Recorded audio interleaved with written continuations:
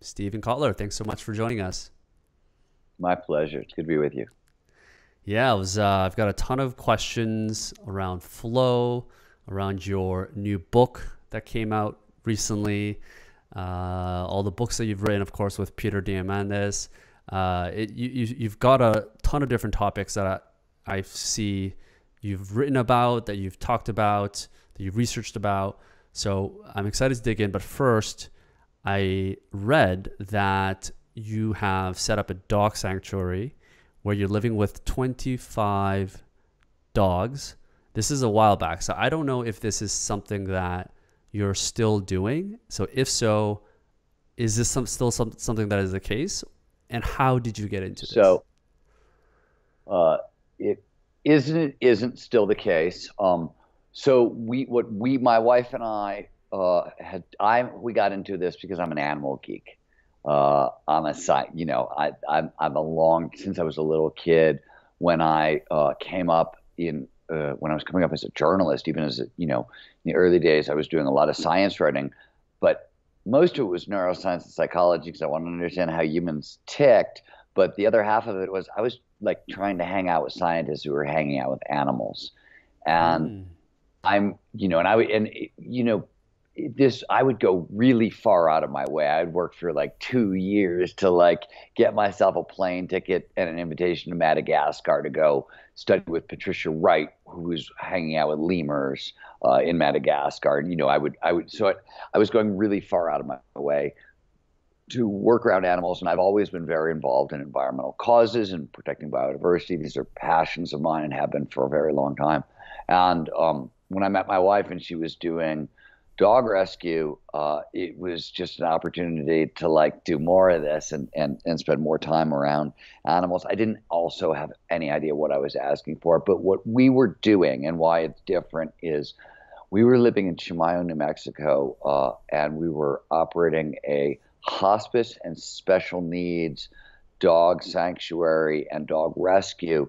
Chimayo, New Mexico is the second poorest county in America with one of the highest instances of animal cruelty. So we were Wow. working on the front lines, and we did that for about 13 years, and you can only sort of work on the front lines for so long before you really start to burn out. So we still do the sanctuary work. We don't do the rescue work anymore. We moved. We still do the sanctuary work, and we're like quietly, basically taking a year and a half off um, before we relaunch a couple of our bigger national programs. It was you can work. We worked on the front lines for a very long time. We've never been on a honeymoon, never been on taking a vacation because of the dogs, and we helped about 562 dogs pass through our facility. We helped another 5,000 through our outreach program, and that sounds sort of heroic and huge. And then you realize they euthanize 8 million dogs a year, and you realize, holy crap, I didn't even dent October, and it took a decade. Wow. So we pulled back and said, okay, there's got to be something we can do at a bigger level, because we traded everything for those animals, and it was cool and it was very effective, and I'm glad we did it. But we want to figure out how to do the same thing but bigger. And what does working on the front lines exactly mean? Like, what is required on your end to be Well, working? so I mean, what that actually when you're living it means first of all, you're always at capacity, right? You're all at rescuers in general. There's no real government money for animal work. It goes to the SPCA, which is essentially a euthanasia program. Mm. Um, so until there's national spay and neuter laws and national laws that cover breeding and what's allowed and what's not allowed, there's just going to be too many animals, and so our job was a lot harder because we were living on the front lines and living that community. So living in a very poor, rural, low income community and trying to, we would van around from people's homes. Like people would get dogs, and we would go into the community and try and spay and neuter people's dogs. We would try to help people's dogs, and in the end, we were mostly just maxed out because there's Yeah. only, you know what I mean. Like ultimately, people were losing their animals and giving up their animals, and you're going up against things like cultural change and bigger issues than a husband and wife team could really go after. And it was an interesting lesson. Yeah, I mean, I've never heard of anyone that is doing this and still able to perform at the level that you do with all of these books that you've got coming out and that have came out, and the company that you run, and what you're trying to accomplish. How do you get anything done with 25 dogs running around and you're trying to write a book and trying to get in flow? And I mean, talk to me a little bit about what that is like and still Well, trying to remain one, productive. so dogs, the pack is a lot quieter than most assume. We do a bunch of things very, very differently. A lot of our work is based on a lot of evolutionary psychology, a lot of flow psychology. So our dogs, I mean, they're still dogs, but they're a lot calmer than most people would assume because of the way they're cared for. They're really happy. They're really mellow. They live together as a big pack. Um, and so it's a little more peaceful than you would assume. My wife is an astounding woman who does tremendous amounts of the heavy lifting. So don't, for you know what I mean, like my contribution versus her contribution on the dog front. I mean, come on. So that's part of it. And part of it is I wrote, the new book is called The Art of Impossible. It is a book about the how what science tells us about peak performance and about the fact that there's a system and there's a way these things work, and if you get them working correctly, you get so much farther faster. And there's nothing, I mean, not that this is proof of anything, but there's nothing in that book that I don't apply on a daily basis and have for a very long time. Can you think of something that you've applied in the book that has really made a big impact in your life that maybe you didn't know before you wrote the book that you realize now? That's Sean. The book is based on 30 years of research. It's every single thing I've ever learned about the neurobiology of peak human performance put together into a system. So, like your yes is the answer. Yeah. I need you to be a little more specific, or I'm just going to pick up one random thing. Yeah, yeah. Yeah, it could be a random thing, maybe just something that you can recall that's made the biggest impact. There is no biggest impact, as far as I can tell. I will say this is not going to make a whole lot of sense until we spend a little bit of time talking more about flow. But Yes. here's the thing I did it's very counterintuitive, and I'll talk about I'll talk. So everybody's got what's called flow is a state of optimal performance, right? It's any of those peak states where you get so focused on the task at hand that everything else just seems to disappear. Action awareness will start to merge. Your sense of self will get really quiet. Time will pass strangely. Usually it speeds up and 5 hours go by in like 5 seconds. Sometimes it'll slow down. You get a freeze frame effect, meaning in a car crash. And throughout all aspects of performance, mental and physical, go through the roof. Okay, flow definition out of the way. We know what we're talking about. Most people have what is called a primary flow activity. This is essentially that thing that you've done throughout the course of your life that really you just dropped you right into the zone. Maybe it was something you were doing as a kid, horseback riding, yoga, skiing, surfing, writing, playing with model airplanes, dancing to hip hop, playing the market, whatever it was that just has lit you up throughout your life and just drops you in, meaning like 90%, 80, 90% of the time you go do it, just drops you into flow. Now, for me, it was skiing. As a general rule, what happens as we become adults is, we put down childish things. We've got families, we've got hot lives and wives and things that matter, and got jobs and got to focus on what's important. And we forget our primary flow activity. It gets shelved. And what I I moved to the mountains, and I moved there when I was in Los Angeles, and we moved to the mountains in northern New Mexico, and I was sitting literally at the dead center of 5 ski resorts. Chimayo is like 45 minutes from 5 of the best ski resorts in northern New Mexico. and I committed to skiing twice a week, no matter what. Um, and skiing was my primary flow activity. And the reason this matters so much is this. There's three or four things about flow that are really important to understand. One, flow is essentially a focusing skill. In the same way that mindfulness and meditation and those things are talked about as focusing skills, there's different kinds of focus when you look at what's going on in the brain, somebody who's meditating versus somebody who's in flow. There's some crossover, but there are different things going on. But similarly, it's a focusing skill. And like any other skill, right?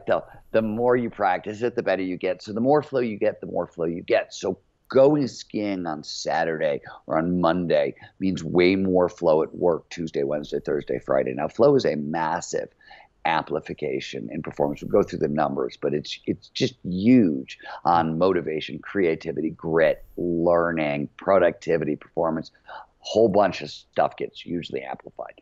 So you get farther faster by training up the brain to be in flow. That's the first thing. The second thing is that flow, as we move into this state, for reasons, again, we can get into if you care, all the stress hormones are flushed out of your system. Sort of we reset the nervous system. It calms us down.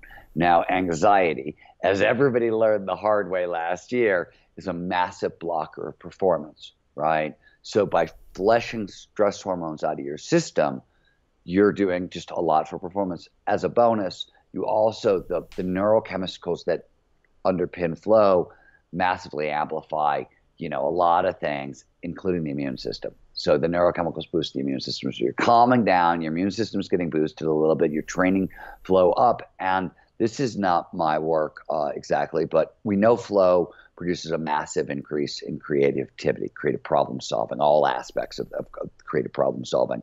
And depending on whose numbers you look at, we've done some of this work. Some has been done at the University of Sydney, some at Harvard, a couple other places. Flow will amplify creativity 400 to 700%. And that's all aspects like problem identification, pattern recognition, on and on and on, everything you break that down into. But some work that came out of Harvard by Teresa Amabile found that heightened creativity, that heightened innovation, that heightened problem solving will outlast the flow state by a day, maybe two. Now, here in the 21st century, creativity has been called the most important skill for thriving, right?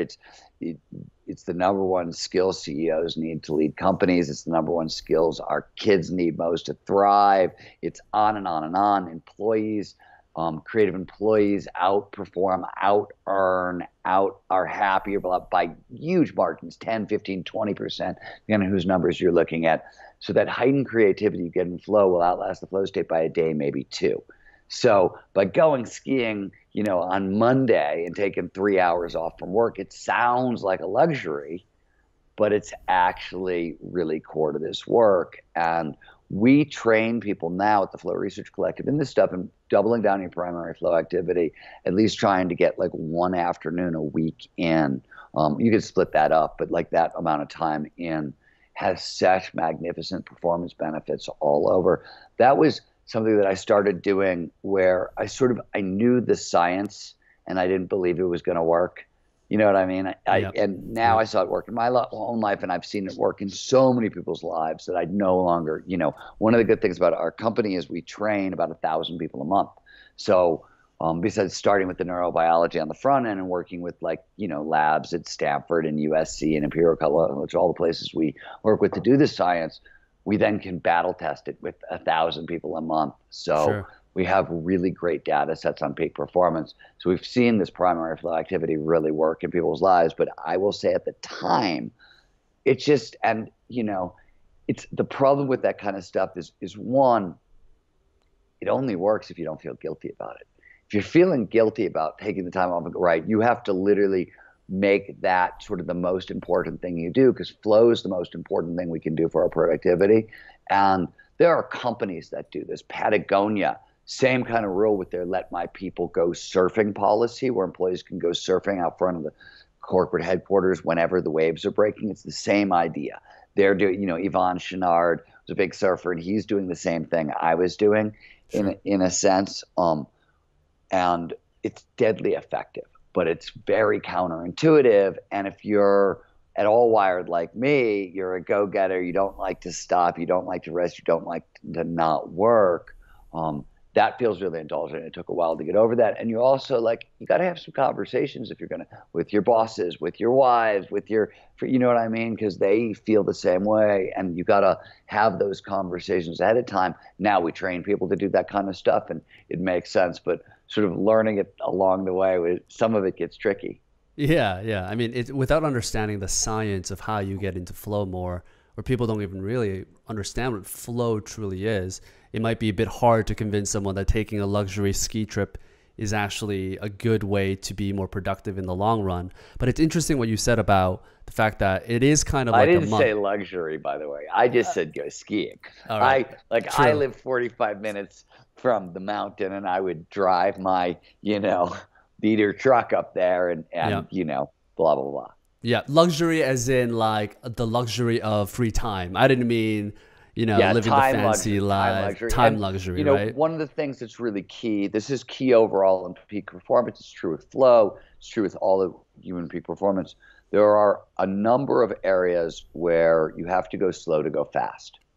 Where you have to do, there are places where your emotions don't exactly mean what you think they mean. There are places where flow is a McKinsey did a survey, right? They talked to Mm-hmm. top executives, and it's self-reported, so grain of salt. But talked to a lot of them. How much more productive do you feel in flow than out of flow? And after a decade of talking to executives, the average was 500% more productive.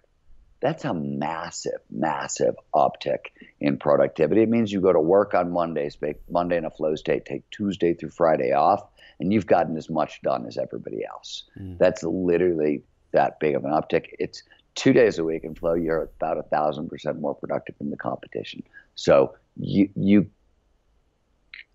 yes, you're taking some time off, but if you actually drop into flow more frequently during the rest of the week, as a result, there's no, it's not even a trade-off. You get so much time back, but you have to have your conversations on the front end. That's for sure. Yeah, and just to reiterate, the reason for that is because when you're in flow, whether it's skiing or whether it's work, that flow that you get into from skiing can actually translate into and transfer into helping you get into flow through other means, maybe something that is around work much faster. Oh yeah, because you're just training the brain to focus in a particular way. The Yeah. creativity that shows up in flow is going to outlast the flow state. And more importantly, this is more complicated. We'd have to get into where flow comes from, but anxiety blocks flow.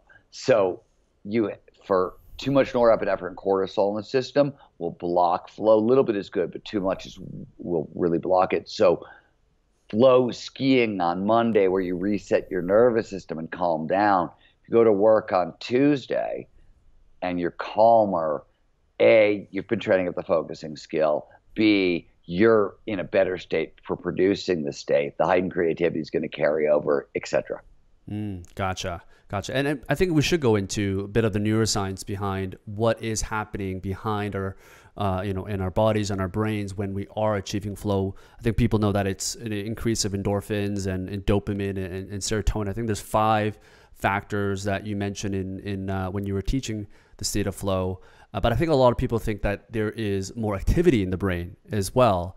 And I think there was a study on Johns Hopkins where they actually realized when they were studying jazz musicians, I think it was in one of the articles that you wrote, where we did an fMRI, and it is actually the opposite, where they shut off the prefrontal cortex. Yeah, please go on. When you're talking about the neurobiology, you're talking about 4 things.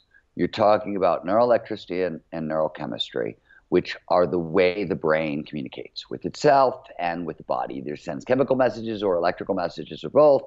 And then you're talking about neural anatomy, where in the brain something's taking place, and networks, because things rarely take place in one spot. What you were talking about is an idea that was first proposed by the very brilliant Arne Dietrich and then validated first by Charles Limb and then by Alan Braun, both at Johns Hopkins.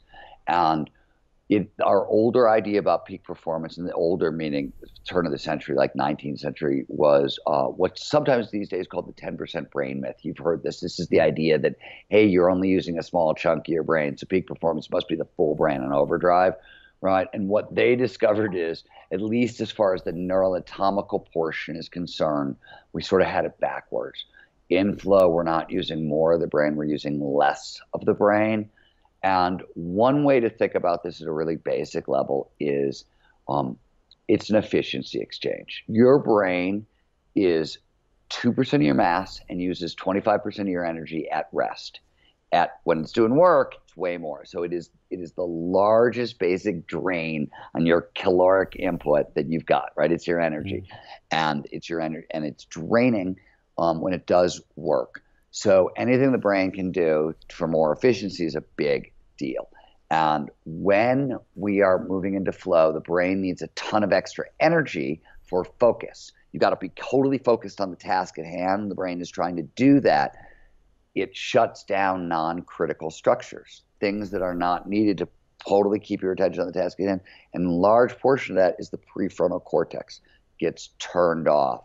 So people talk about, why does self get so quiet? Why does my sense of self disappear in flow? Or why does time pass strangely, right? Time is a great one. And time passes strangely in flow for a number of different reasons. But one of the most obvious is that time is a sort of a network effect. It's a bunch of different structures in the prefrontal cortex, part of your brain that's right behind your forehead, talking to each other and sort of calculating how what's going on now, what's coming, all that stuff. And when we drop into flow and these structures start to shut down, we lose our ability to separate past from present from future. And we're plunged into what researchers talk about as the deep now, the elongated present. This is why 5 hours go by in like 5 minutes, or sometimes time slows down or whatever.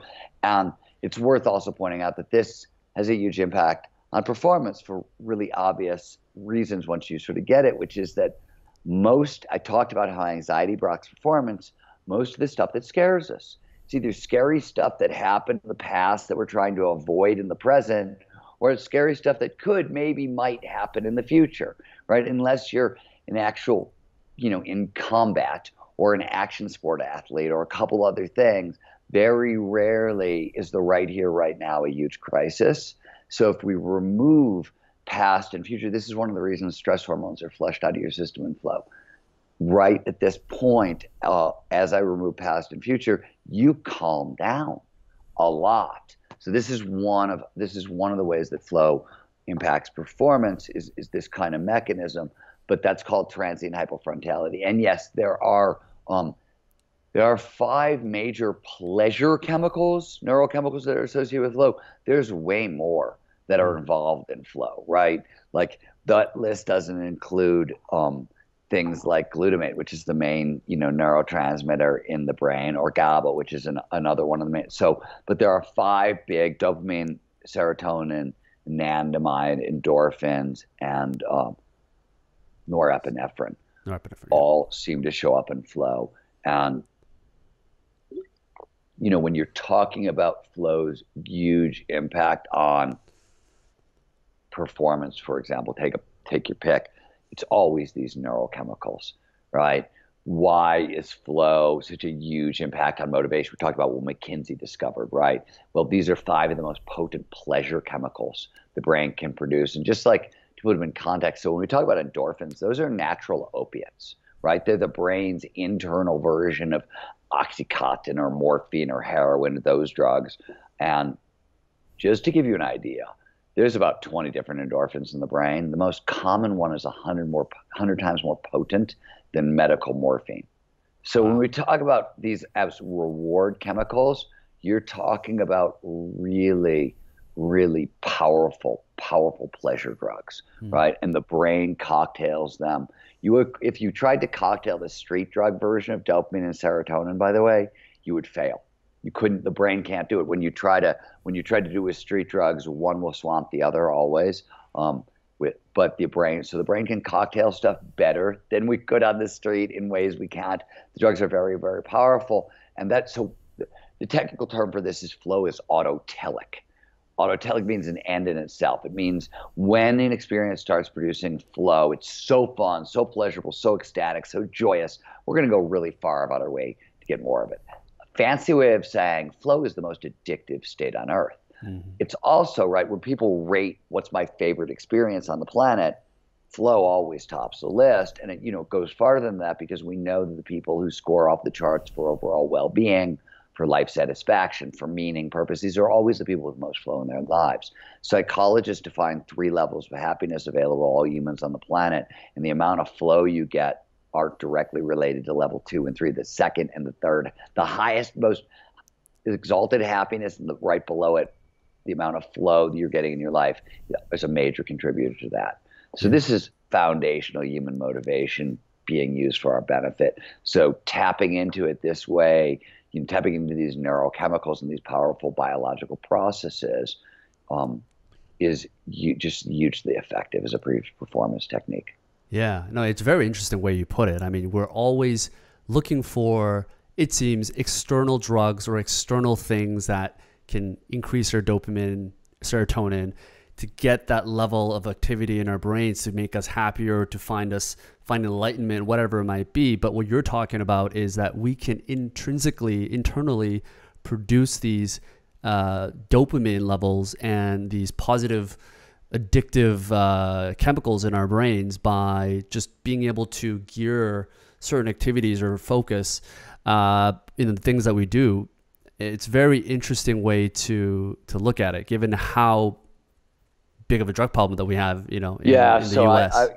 It's worth talking about this for a second. So there's 2 things that you sort of hit on. One is very true. At the Flow Research Collective, we focus on psychological and physiological interventions, and they're not sexy.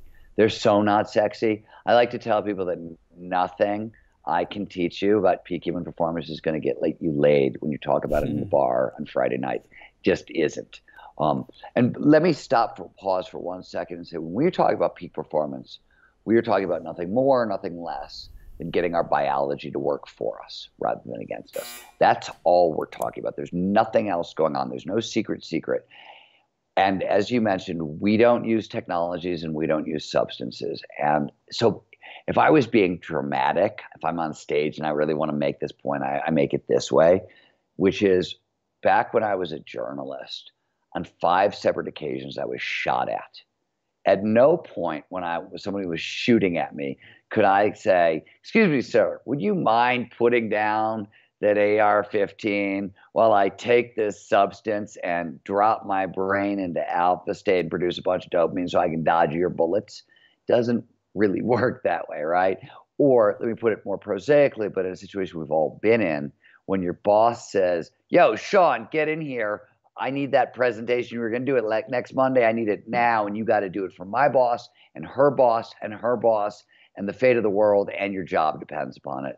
Or even more prosaically, "Hey, honey, can you come in here? I need to talk to you for a minute." Like when "Hey, honey" shows up, you're not, "Oh, hold on, dear. Let me microdose, or let me use this technology and train my brain." Like, the world doesn't work that way. You want stuff that is reliable, repeatable, works for everybody, works at scale, right? No matter what. And that's why we rely on the psychological tools, but they're not sexy. And one of the biggest problems that people have in learning this stuff is they want the whiz bang, right? They want the whiz bang and they want a biohack. There are no hacks. There are no shortcuts. There's just our biology. It either works for you, it works against you. There's no secret. It's not sexy. You know what I mean? Like, it's like the primary flow activity, right? That's like, maybe it'll feel good or whatever, but that's a huge performance idea. That's an enormous performance tool, right? Is it super sexy? Is it like, "Oh, I'm microdosing. Oh no, I'm doubling down on my primary flow activity"? You know what I mean? Like, it's not cool. But as basically what was somebody pointed out, I said this, you won't get nothing I talk about will get you laid on a Friday night. And I did this recently. It was one of those interactive podcasts where they were as live audience, and somebody typed back, they were like, "Yeah, but success gets you laid." Okay, fair enough.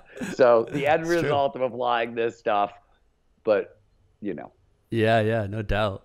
Now, because of the positive effects that it has on the brain and probably happiness, has there been any studies or research done around trying to find repeatable ways to use flow to cure depression, to help people with maybe addiction problems that are trying to find external things to increase that level of dopamine and serotonin in their brains? Good question, Sean. So I stay in my lane.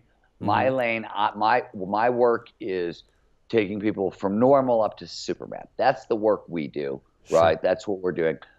Broken to normal, that is almost all of the rest is psychology, and there are wonderful, brilliant experts doing that work. And there is overlap, so we do some of that. Here's what I can tell you. I wrote about this in both Stealing Fire and Rise of Superman. There's been significant work done at Camp Pendleton, for example, with soldiers and with PTSD and Mm, using flow, not with talk therapy. They were using surfing actually as a flow trigger because it's packed with flow triggers. It's a good way to drop people into flow, plus sure. talk therapy. That's been going on, and a lot of people have that program's been around for a while. A bunch of other people have been doing it. We work with some programs that are trying the same thing with disabled veterans, Mm-hmm. disabled athletes, playing in those spaces a little bit. And we are working with some of the scientists who are doing the actual trauma work, flow trauma work, trying to lend our flow knowledge to their work, but it's not directly what we do. There's a number of drug addiction treatment centers that are using flow and outdoor activities, mostly adventure sport activities kind of thing, camping, wilderness survival, that sort of thing, for treating addiction. I can tell you the neurobiology of why flow should be useful in the treatment of addiction. And I can tell you that it makes sense, but I can also tell you that I have not seen enough data Mm. on it yet. And rule one for Stephen is like, it's hard enough for everybody here. You know what I mean? Don't make things worse. Mm. So I'm sort of a science nut. I want overwhelming amounts of support before I talk about stuff out loud. I want really overwhelming amount of support before I'm willing to risk it in like even training our clients, let alone people who are starting really broken. I'm really cautious. And again, not my expertise. I now, and even in, most of the, if you take our training, for example, Zero to Dangerous, which is the Flow Research Collective's main flow training, you go through it with a PhD psychologist or neuroscientist as a coach. And they, even like, if you come in really broken, we will tell you to go get help, right? That's not the work we do. We can help you identify it and say, hey, this is going to stand in your way of doing this work, but it's really not the work we do. So I'm cautious about how much I speak to it because I don't have, you know what I mean? Yeah, no, no, Crazy.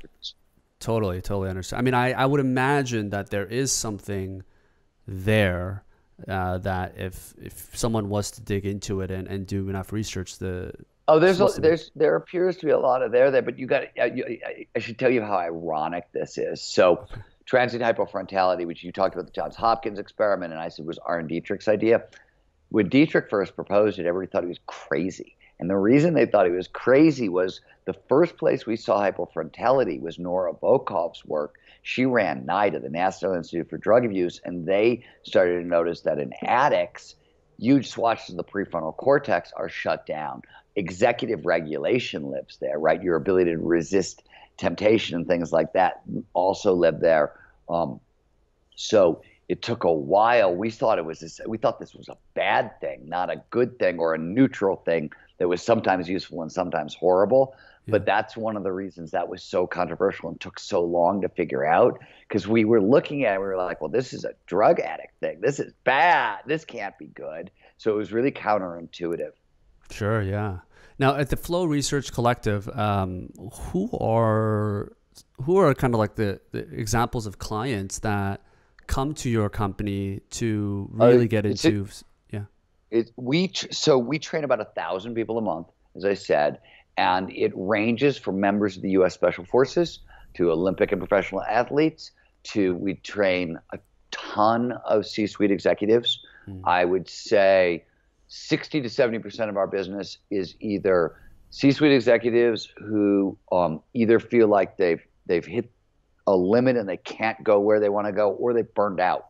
and they need to reboot, or this another category of folks that we train a lot of, and I love this, is these powerhouse women in their 40s and 50s, and they were powerhouses in their 20s, and they had a family, and they took a bunch of time off, and now they're like 40 or 50 years old, and they want to kick ass, and they want to really level up.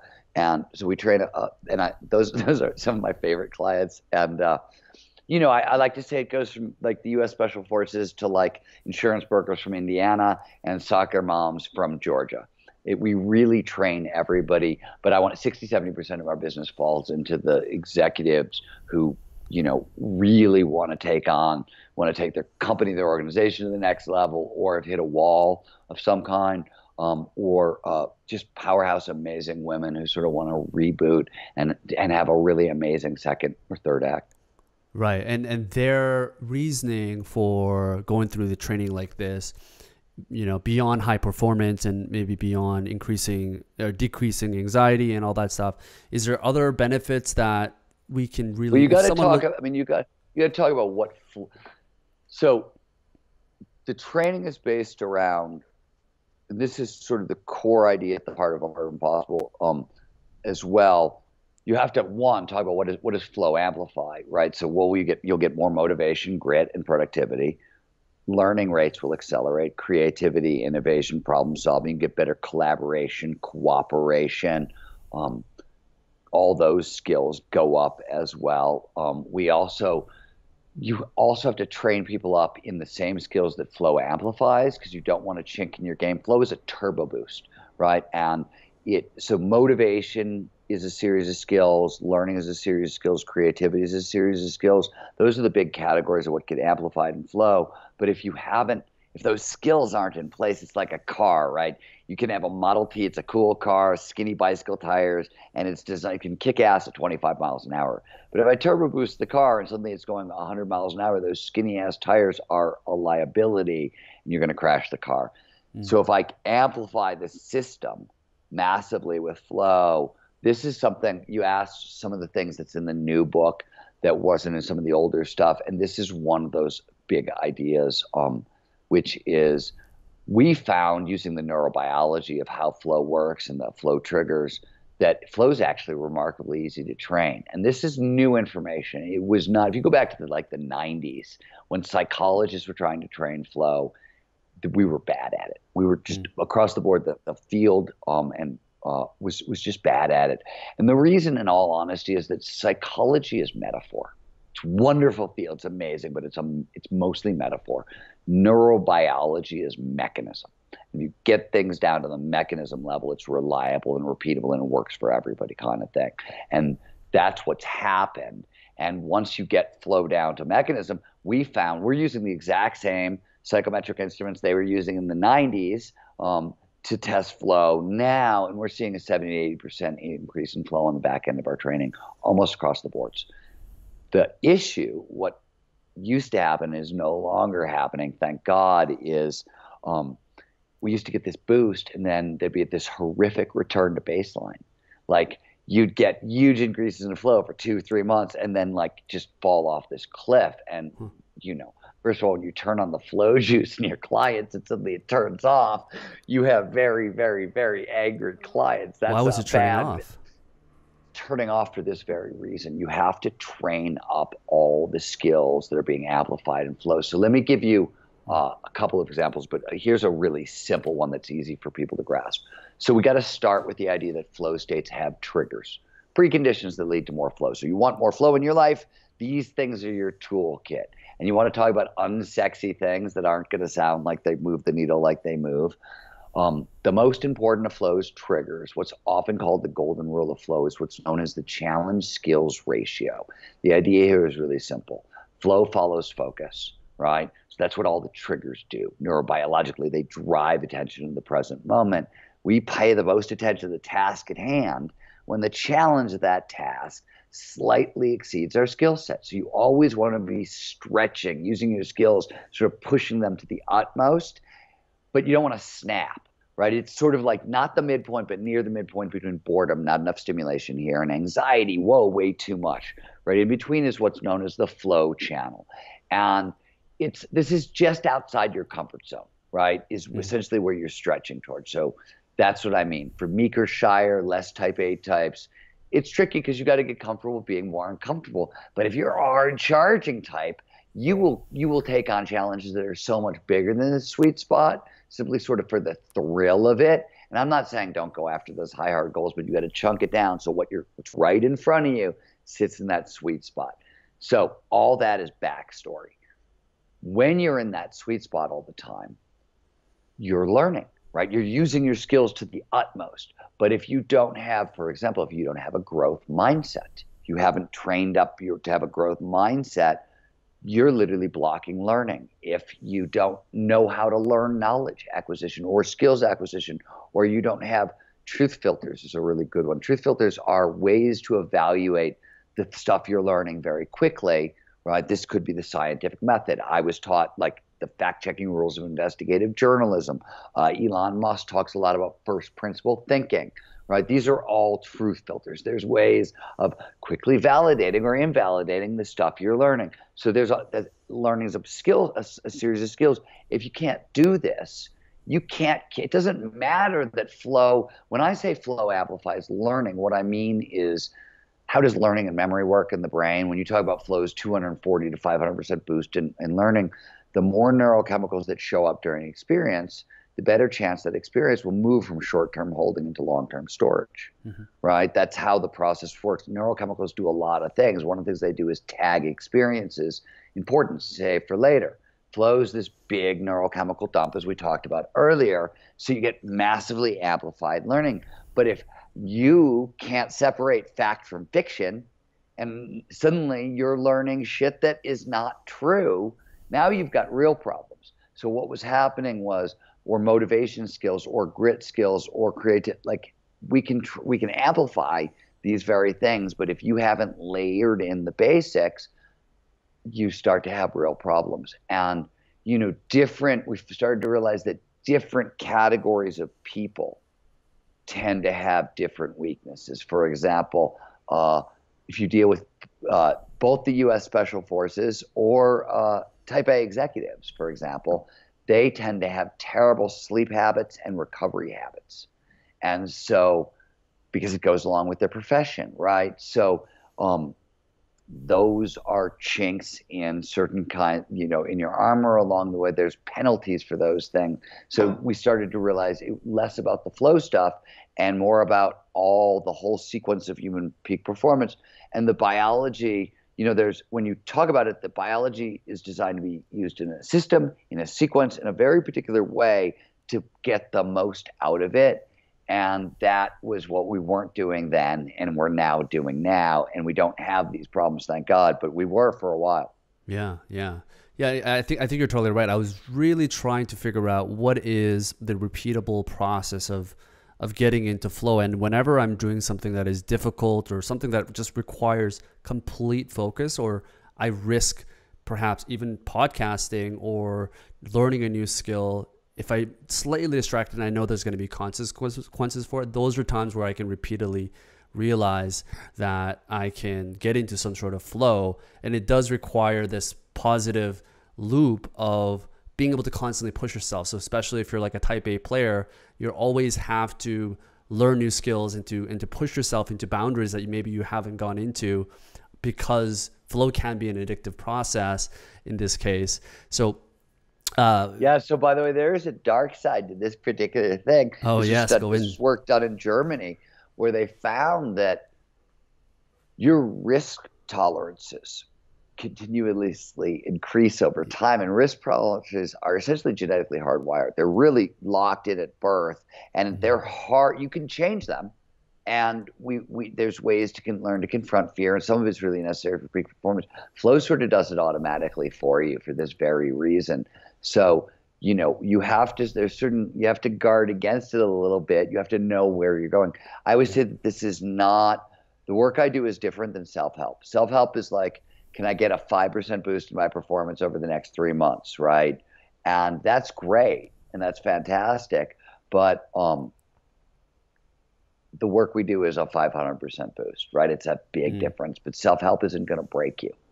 This stuff, if you get it wrong, you're playing with very powerful foundational neurobiological systems, right? It has more consequences, and you got to wear the big boy pants, Yeah, big girl particularly pants, big girl you know. fans as well. Yeah.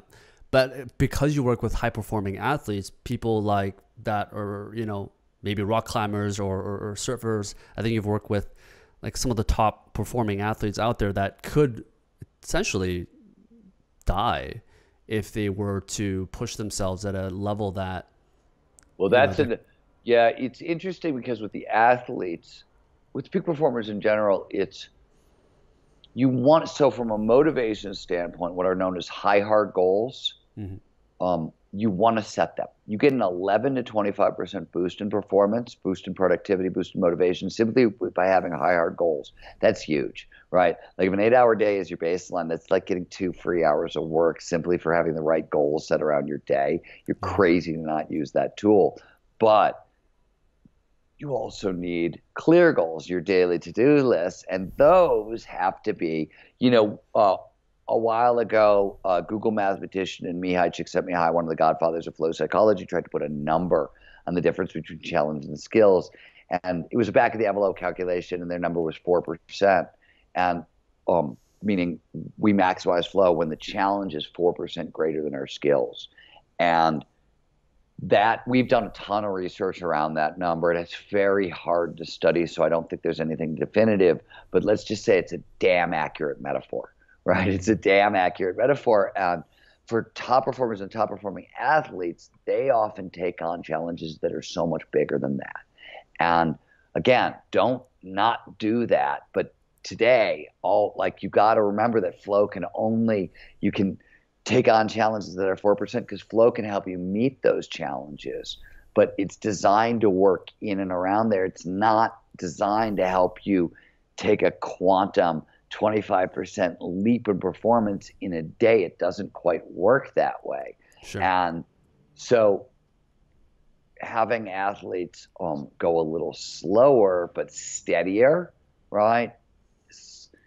This is really a case of slow and steady wins the race. I mean, you also pointed out you're going to have to be uncomfortable every single day of your life to do this work, right? Just a little outside your skill set, but it's just a little.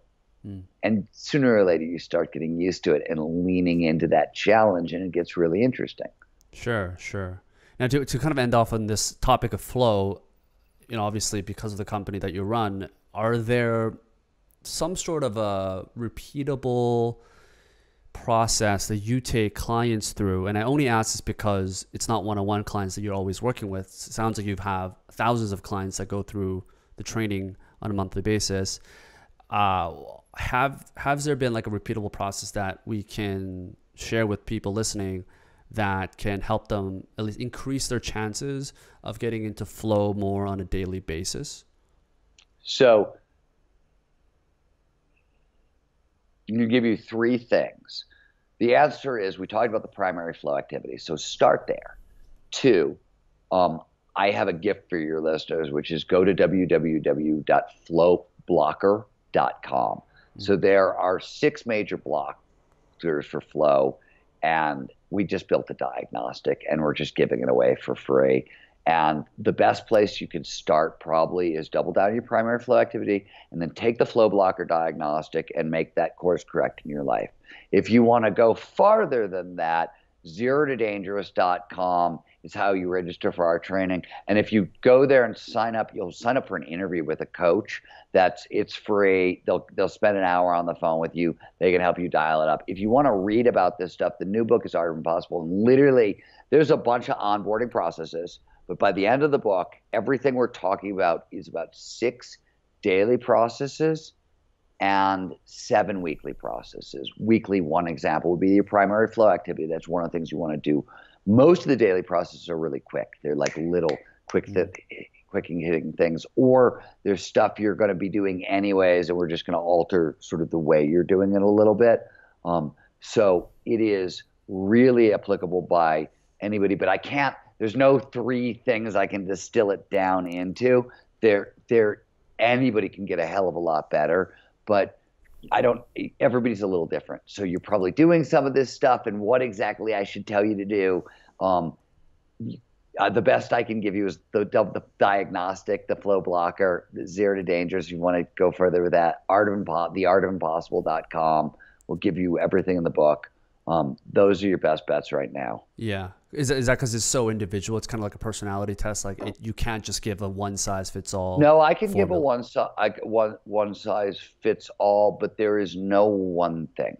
Mhm. There's three or four things that don't explain quickly, and right, and take a while. And literally, primary flow activity is where we start there, right? We start with really simple stuff.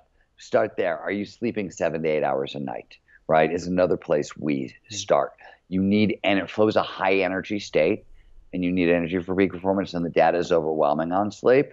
So sweet, I'm like, as I said, not super sexy, deadly effective, right? So those are just a couple of easy places for people to start. Yeah, gotcha.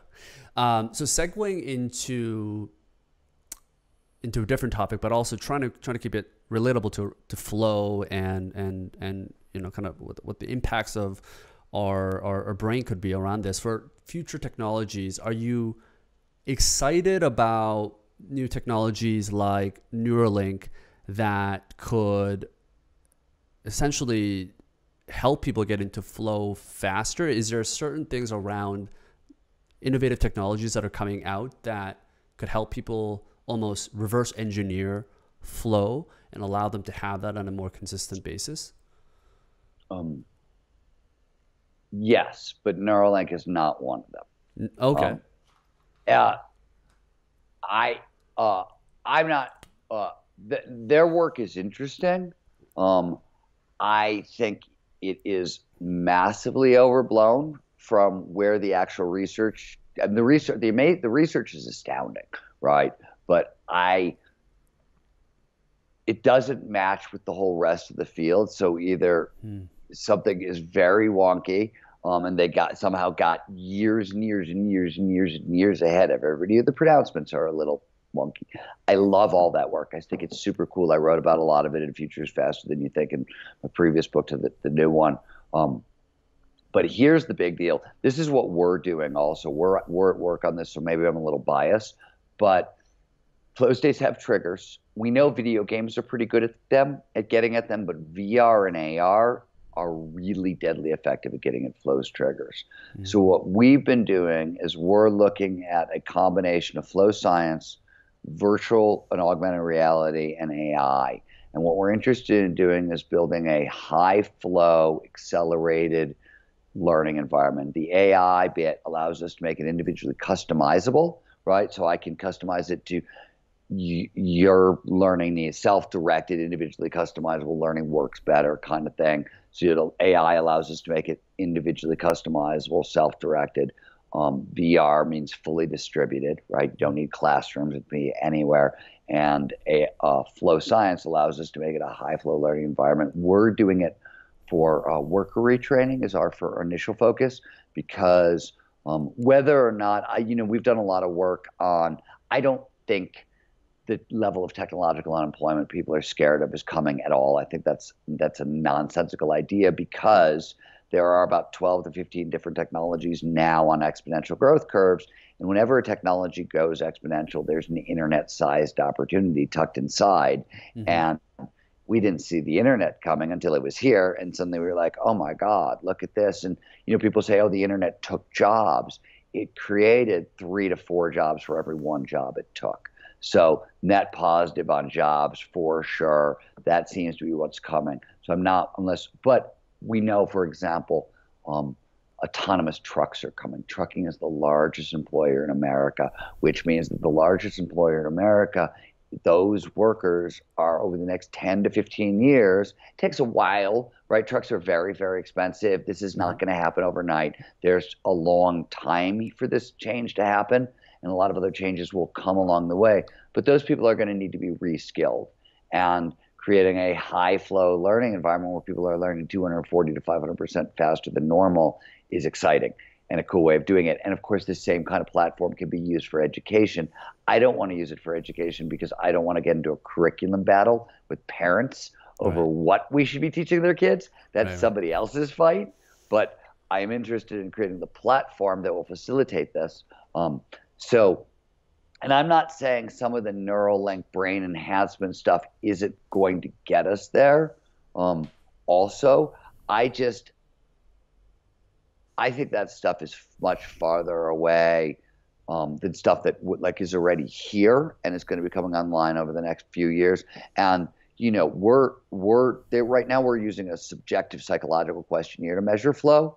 That's industry standard, and it's awesome, extremely well validated, and everything else. But we're trying to build a biophysical based flow detector, and so are a bunch of other people. But Yeah. we're doing this actively at the collective as well. And something that looks at certain neurological and physiological signals and says, oh, you're in flow, you're not in flow, and if you're not in flow, do X, Y, and Z to get to flow, right? Like we're not there yet, but I think we could be in the next 3 to 5 years. We'll start seeing basic versions, and it'll get better from there. And that's just based on tech that we can sort of see already right now. And if like Mary Lou Jetson's Blue Water, her portable fMRI machine, comes online in the next I mean, that changes everything, right? For sure. For Now sure. suddenly you've got real-time fMRI when people are walking around in the room. I mean, are you kidding? So some of this, other people are working on things that will just vault the field ahead if it happens.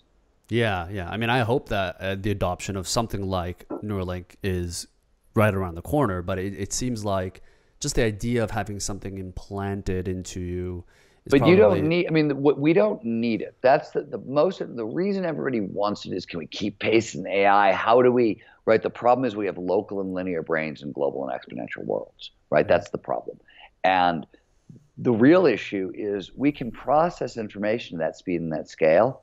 We have to be in flow to do it. That's what flow does. It massively amplifies all of the brain's information processing systems. We literally take in more information per second.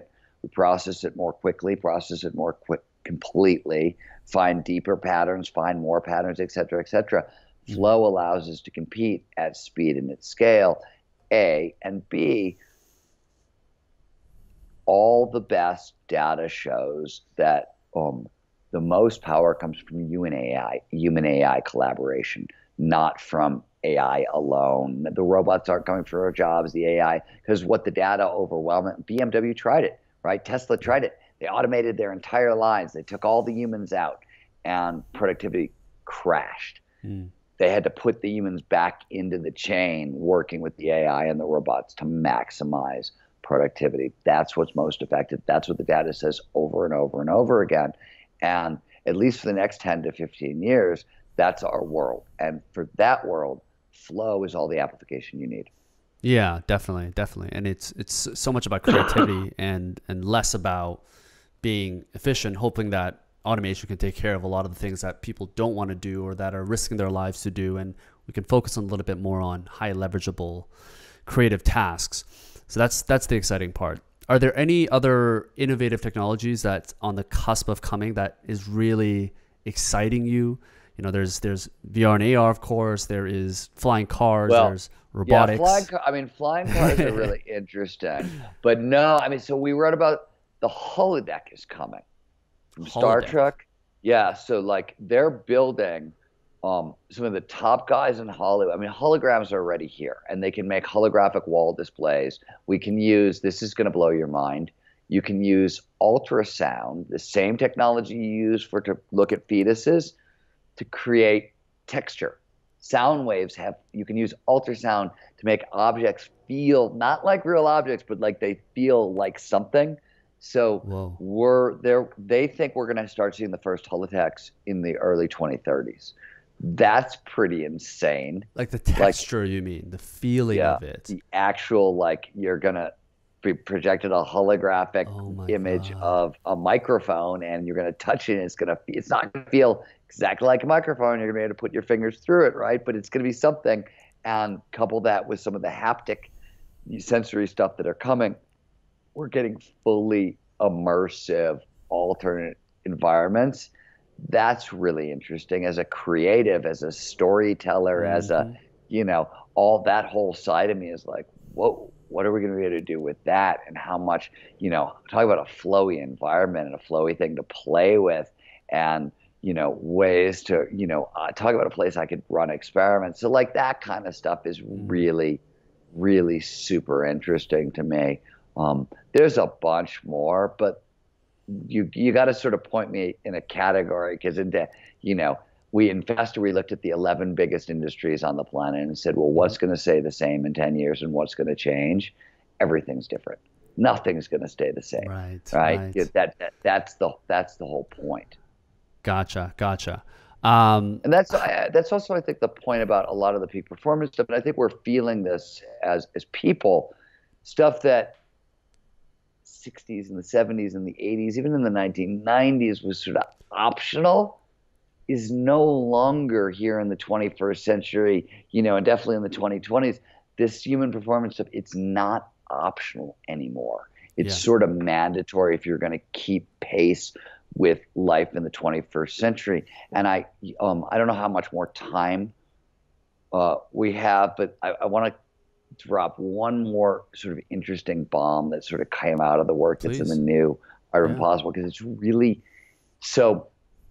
I can do it quickly or slowly, but like a take your lot of time. the work that's inside of Art of Impossible is about, for example, harnessing you stacking, for example, intrinsic motivation. And when we talk about intrinsic motivation, you're talking about big five motivators: autonomy, passion, purpose, curiosity, and mastery, and flow. Big six motivators, right? So flow amplifies those other five, but I said you have to train up the very skills that are underneath it, that sort of thing. All of this stuff, all the 30 years of peak performance research has sort of led to a couple overarching conclusions. The first is that we are all sort of capable of so much more than we know. We are designed to go big. We're built to go big. And the research is really clear on this. Like flow is a massive amplification of performance. It's universal. Every human being can get into flow provided certain initial conditions are met, right? The flow triggers, and you know what you're doing. We're wired to go big.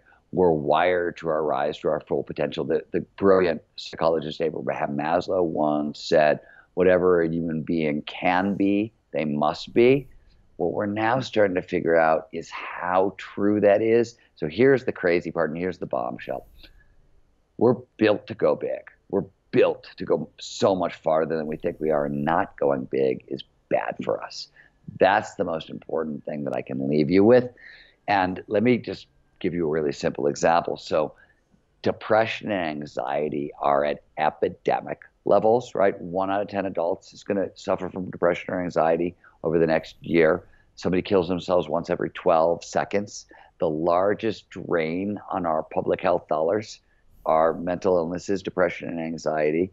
This is a global epidemic at a proportion like we've never seen. And it's interesting. There are 8 major causes of depression and anxiety. 2 of them get the most attention: genetics and trauma, right? Oh, my genetics are screwed up. I can't make enough serotonin. I'm depressed or I'm anxious. Or trauma, this horrible thing happened in my life and I just can't get past it. And those are the 2 things that get the most run. They're sensationalist, they get a lot of attention, and they're both not true. I mean, they're true, but they're big caveats. Genetics alone, almost impossible for it to, on its own, produce depression or anxiety. It's genetics plus something going on in your life, always something that happened. So usually often something going on in your life. And with trauma, the vast majority of the time, trauma and exposure to trauma, whatever it is, leads to post-traumatic growth. Right? This is Hemingway's idea: the world breaks everyone, and many are stronger of the broken places. But it's many. As a general rule, bad shit in our lives leads us to grow. That's where it leads. It doesn't lead to post traumatic stress disorder. It leads to post traumatic growth. Yes, one of my dogs just Yeah, walked by one in the of the background. 25 or whatever. One of the 25, the big guy whose job is to guard the tiny ones. We have Yes. mostly small dogs. But if you look at the other 6 major causes of anxiety and depression, let me give you a simple one. This is really near the top: is lack of meaningful work. One of the major causes of anxiety and depression. What does that mean under the hood? Neurobiology. work that is not aligned with my purpose. I don't have the autonomy, the freedom to pursue it in the way that I think I should do it. Doesn't offer the opportunity for mastery, right? It's not improving these great skills that I could use, and it doesn't produce flow. That's what we're actually talking about. Mm. System is built to go big. Not going big is bad for us. And the other 5 kind of major causes of depression are sort of more of the same.